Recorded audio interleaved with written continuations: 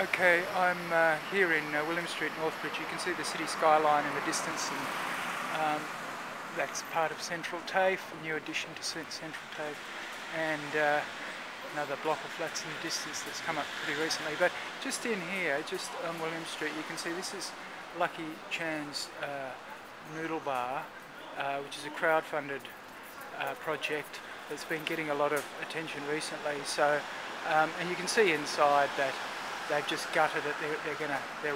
They're constructing it all inside, as you can see. But it's been getting a lot of attention recently in the local media, in the papers. I think a couple of news stories, and certainly on social media, it's been going gangbusters because they're still raising money for it. I think the campaign closes in a week or so. But as you can see, I just thought it might be interesting for people to have a look at it in sort of its location in the context of the rest of William Street.